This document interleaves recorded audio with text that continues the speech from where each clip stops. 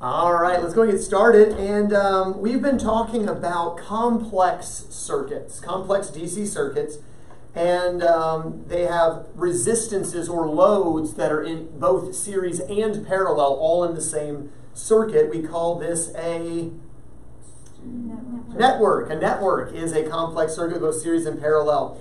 But important to remember as we solve networks, the differences between series and parallel.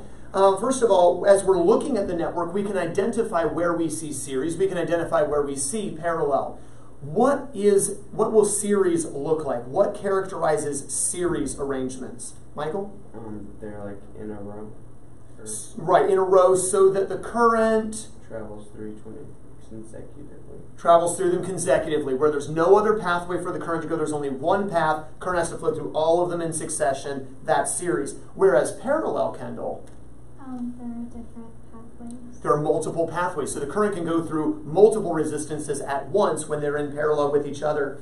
One of the first things we do with any network, of course, is find any circuit, really. We find the equivalent resistance. It's always step one, what's the equivalent resistance? And we spent the last few days working on that. Now, yesterday we delved further beyond just equivalent resistance. But the key, even with a network, is to, okay, here's series, here's parallel, series, parallel, we go back and forth. Well, how do I find equivalent resistance for series? Audrey? Just add them up. What about parallel? You add the reciprocals. And then don't do what I did yesterday. Take the reciprocal at the end. Don't forget the reciprocal at the end. For the current, then, we said when we get to our little box, our chart on the wall, or on your paper, well, not on the wall, technically it's a chalkboard, but anyway, when we get to the chart, we're finding the current.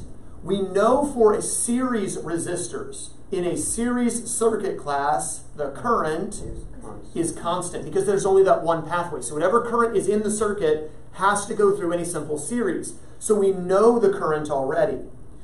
When it comes to the parallel, however, that's not true. What does the current do at a parallel?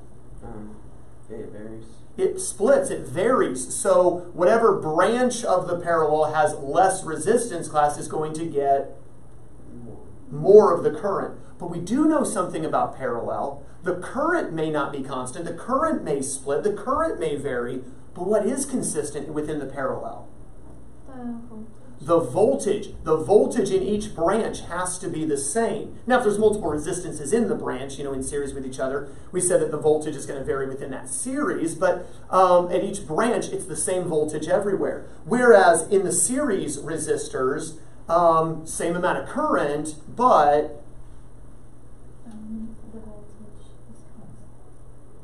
within the series circuit, we said the current stays consistent, but the voltage is going to vary. The more resistance, same amount of current, you're going to get more voltage there. So you had for homework a network to solve last night. I said we started you off with a 12-volt battery. We had the current going through a 4-ohm resistance, and then the current split. It had a pathway with a 1-ohm resistance and a 3-ohm resistance. It had a separate pathway next to it that had a 2-ohm resistance and a 6-ohm resistance. The current then reconnected, and on its way back to the battery, it ran into one final resistance of 5 ohms. All right, so let's see how we did on that homework. She gave it old college try and then got, and I did an old college try and then, I say old college try, it would be new college try in a few months, right? All right, Michael feels like he's got it. Let's take a look here. It all hinges on this first number. You blow the first number, you blow the whole problem. Don't blow the first number. We've got to get the equivalent resistance. And, well, talk me through getting the equivalent resistance, Kendall. You look at the series. Okay. And then it's the 1 ohm and 3 ohm. And we say, let's just imagine that instead of a 1 and a 3, it's really just a 4 ohm resistance. And then do the same thing in 2 and 6. And we say, let's just imagine it's really 8 ohms. 8 ohms, because that's the equivalent resistance. Then what do we do? Those are now parallel. Good. Simple parallel with each other. So you add the reciprocals.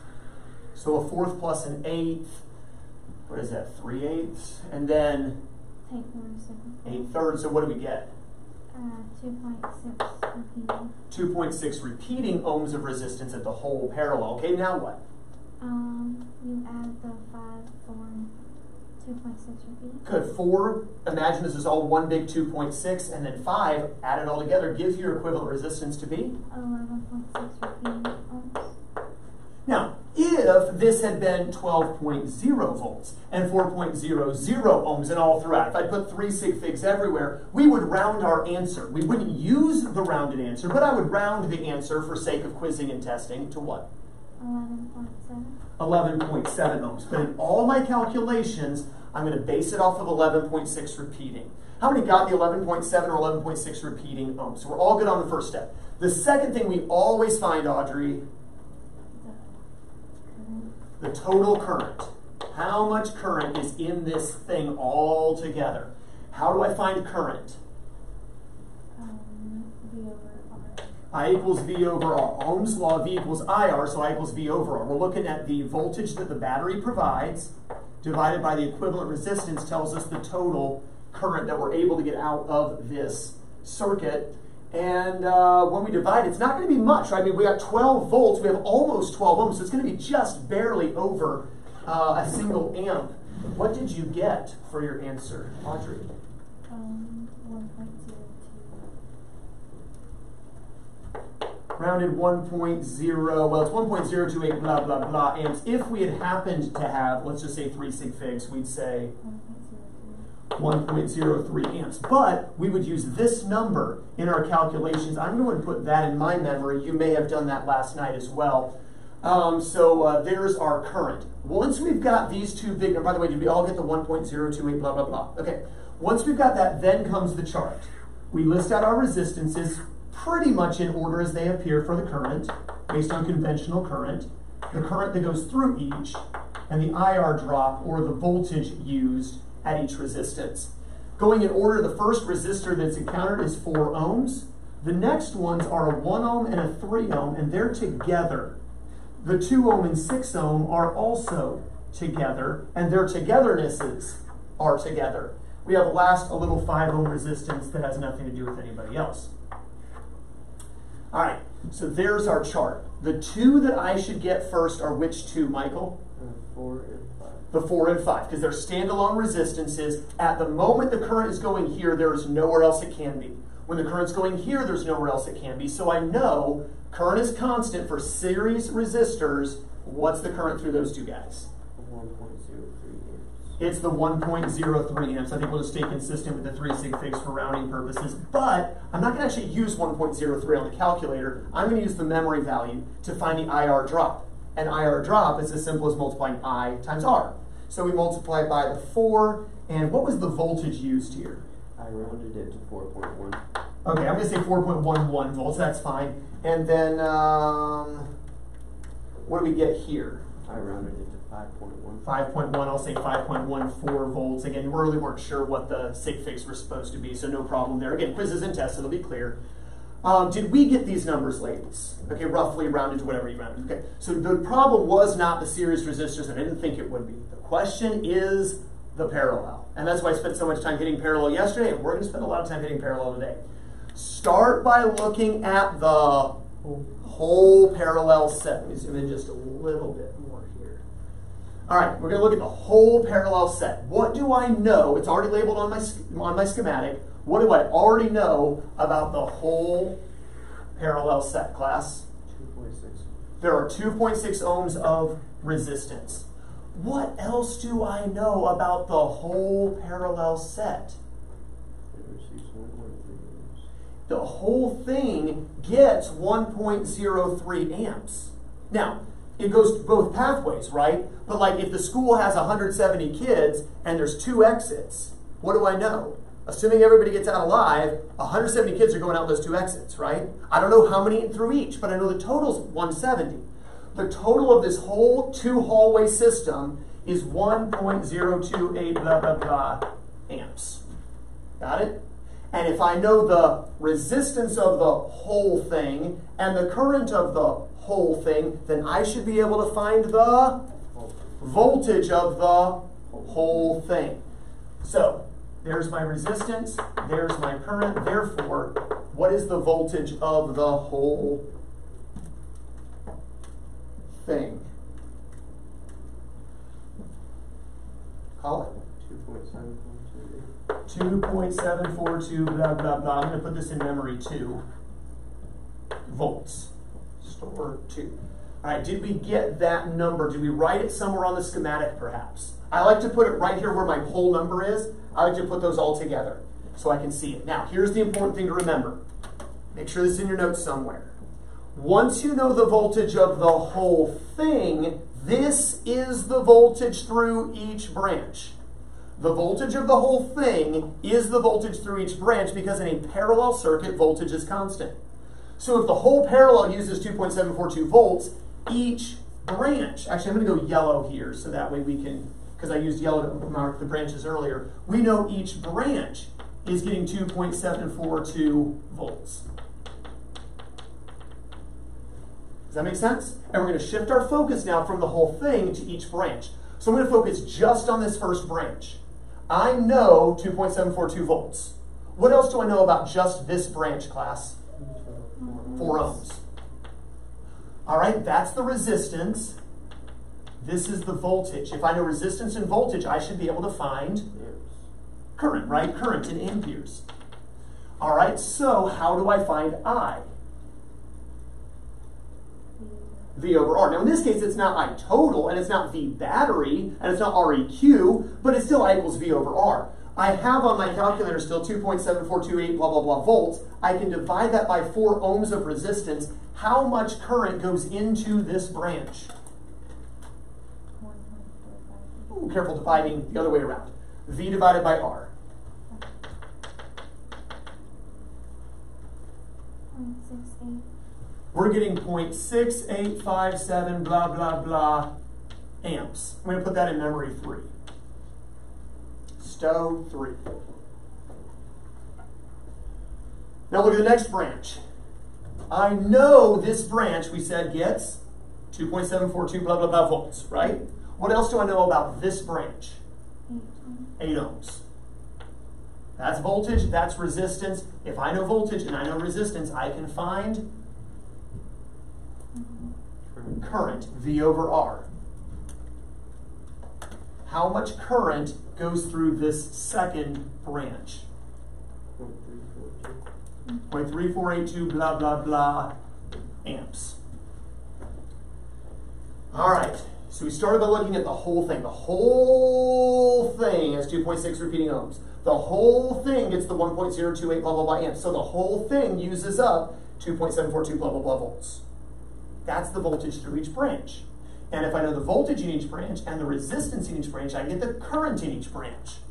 We shifted our focus from whole thing to branch. Now we need to shift our focus from branch to the individual resistances, the individual loads. Keep going smaller, right, with the stacking dolls. This resistance right here is 1 ohm. How much current has to go across this resistance class?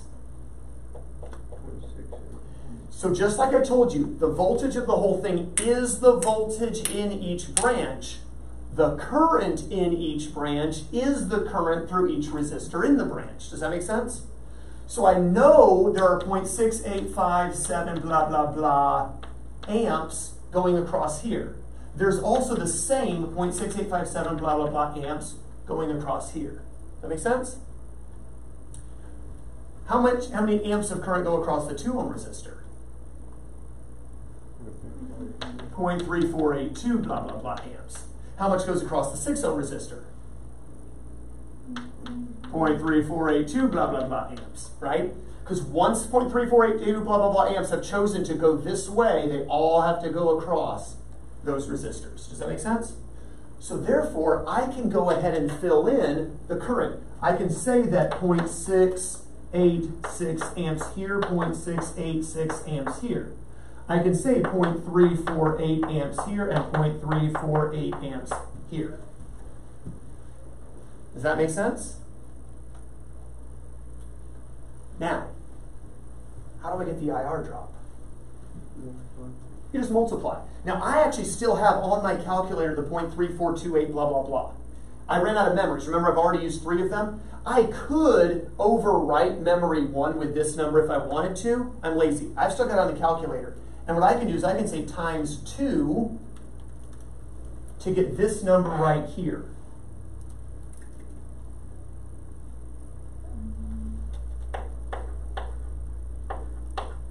And we should get 0.686 volts.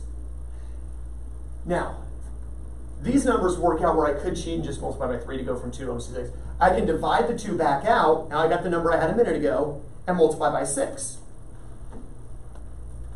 How much voltage gets used up at the 6 ohm resistance? 2.06 volts if we round. This number is actually in the memory. But do I really need the memory to multiply by 1 ohm? 0.686 volts. But it would be nice to use recall 3 to multiply by 3 ohms. And how much voltage is used up at the 3 ohm resistance?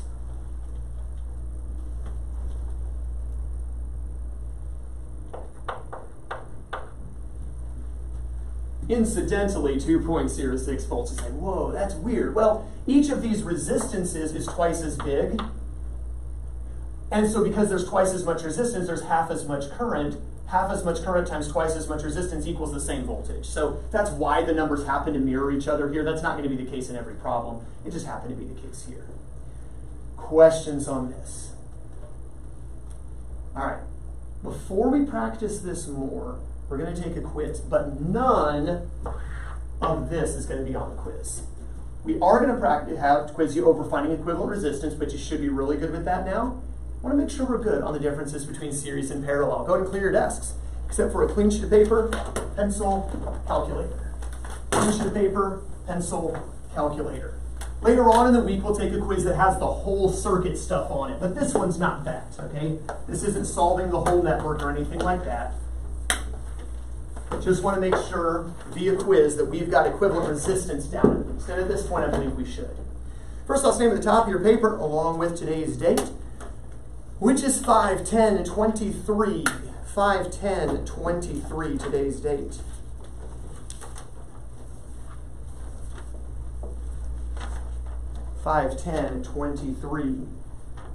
Today's date. This is quiz.